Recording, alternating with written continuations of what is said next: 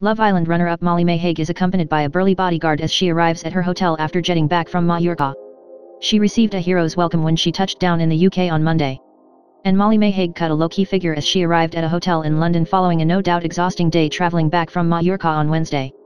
The Love Island runner-up, 20, rocked a slouchy white jumper and a pair of black leggings as she opted for comfort for her journey back home. The Instagram sensational styled her ensemble with a pair of chunky white trainers and carried her essentials in a small black leather handbag.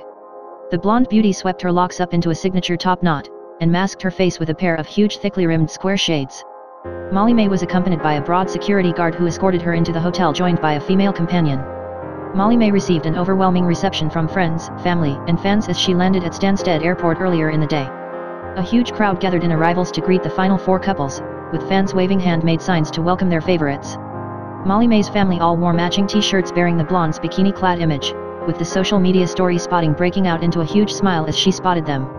Molly-Mae's arrival in the UK comes shortly after she refused to reveal whether or not she and boyfriend Tommy Fury had sex while they were in the villa. In a post-finale chat on Tuesday, she claimed that private life is private life, despite the fact that she has just spent 2 months taking part on a show that films the contestants around the clock using 73 cameras.